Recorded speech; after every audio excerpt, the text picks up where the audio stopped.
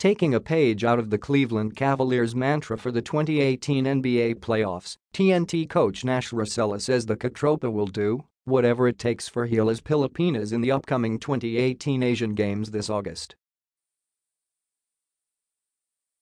The flagship franchise of Manny Pangilinan has been tapped by the PBA board as the primary core of the delegation, which will be complemented by several players from the number 23 FOR 23 Gilas cadets and an Alaska ace, whose identity will be announced in the future.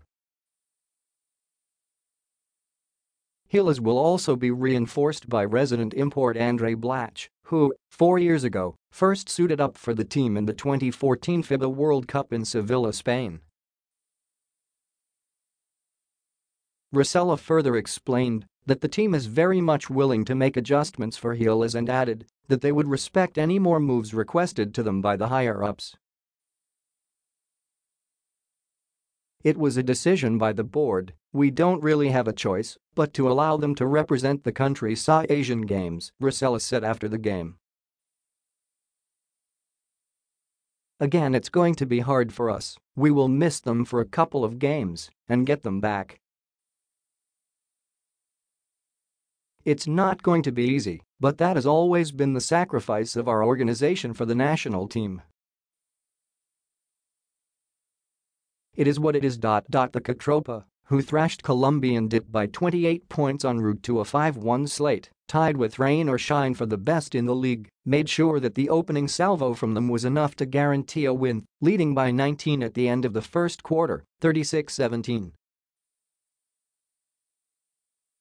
Holding the lead was never a problem for them, as they led by as much as 40, 117-77, early in the fourth. The game gave much-needed rest for import Joshua Smith, 11 points in 13 minutes of action, and the reigning top scorer Terrence Romeo, 19 points in 24 minutes, who are both hampered by foot and ankle problems, respectively. For the rest of the way, the second-year mentor could only hope that the team could sustain their momentum for the playoff race. It's nice to continue with our winning ways again. The tougher games are ahead of us now, so that's really the challenge for us. It's nice that we're able to get wins in the first half of the Elms, but the second half is more important, he said.